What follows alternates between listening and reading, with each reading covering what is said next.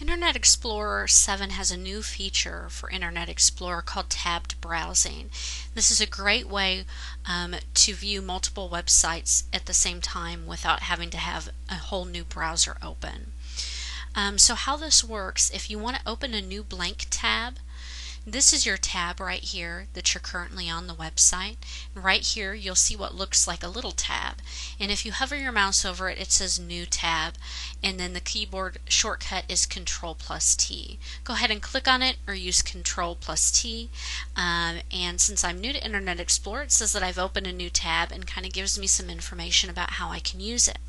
Now I can go ahead and type in a web address here. And now I have two tabs open. Now let me go back to my original tab just by clicking on it, and you can see I can move back and forth between the tabs. And if I see a couple videos that I want to read and I'm kind of going through the list, I can see a couple ones that interest me. I can right click and I can go to open in a new tab, and there's another one I'd like to look at, open in a new tab, and another one. So now, instead of having to leave my list, I can simply go over and I can look at the new tabs that I've opened. And you can see those automatically started.